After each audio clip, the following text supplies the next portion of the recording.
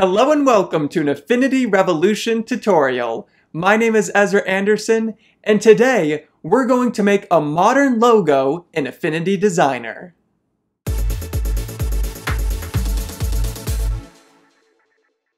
To begin our modern logo, we're going to make a triangle in the center of our document. So let's select the triangle tool, and while holding down Shift, we'll click and drag to make a perfect triangle. Then while hovering over any of the edges of this box, we can move the triangle and place it in the center of our document. Then go ahead and give your triangle any color that you want. Next, we'll duplicate the triangle by pressing Command or Control J. We'll give the duplicate triangle a different color just so we can distinguish between our two triangles. Next, we're going to resize our duplicate triangle so it's smaller and in the center of our original red triangle. To do this, we'll click and drag on this corner handle while holding down Shift and Command or Control. Then I'm just going to bring this blue triangle down a little bit. While holding down Shift, I'll click on the red triangle's layer, and then we're going to use the subtract Boolean operation to cut our blue triangle out of the red triangle.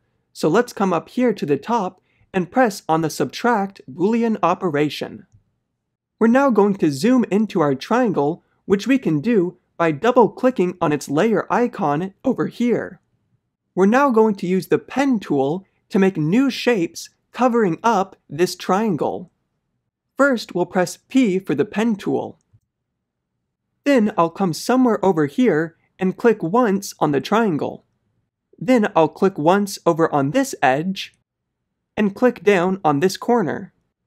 Then we're going to bring our shape somewhere out here before it gets to the center.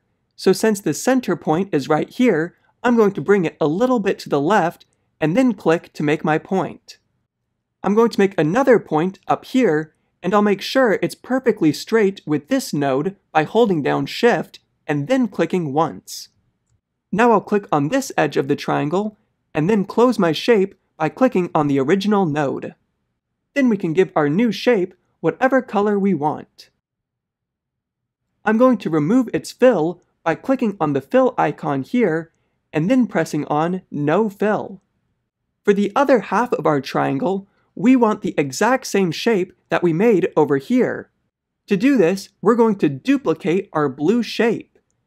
We can do this by pressing Command or Control J. Then we'll right-click anywhere on the screen and scroll down to Transform, Flip Horizontal. Then we can use the Move tool to place our shape on the opposite side of the triangle. You can press V for the Move tool and then move our new shape. Then just give it any color you want.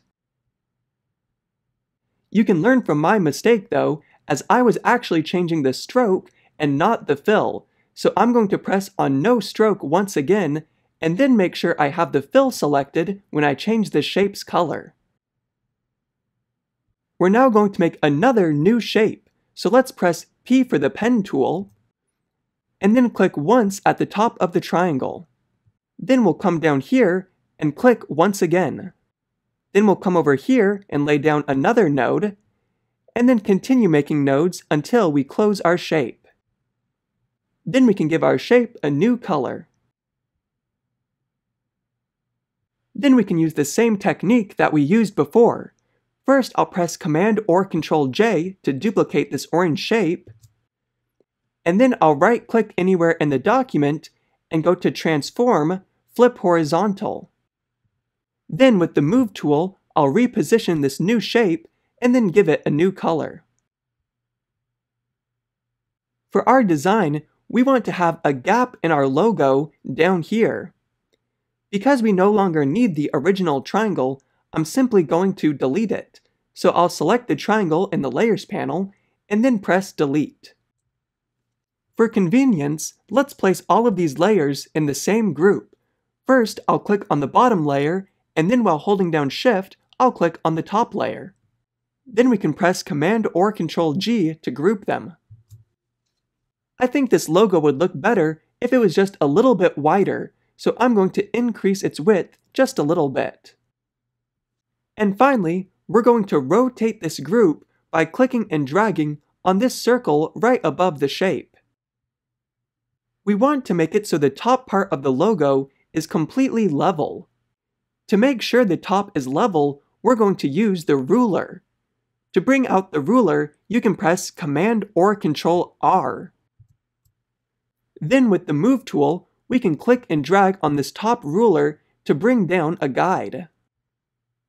We can see that our shape isn't quite level, so I'm going to zoom in a little bit and continue refining it until it's level with this line. Now that our shape is level, we no longer need this ruler or guide. I'm going to put away the ruler by pressing Command or Control R, and then hide the guide by pressing Command semicolon. Now we'll see our entire document again by pressing Command or Control 0. Then I'll just place our group in the center of the document.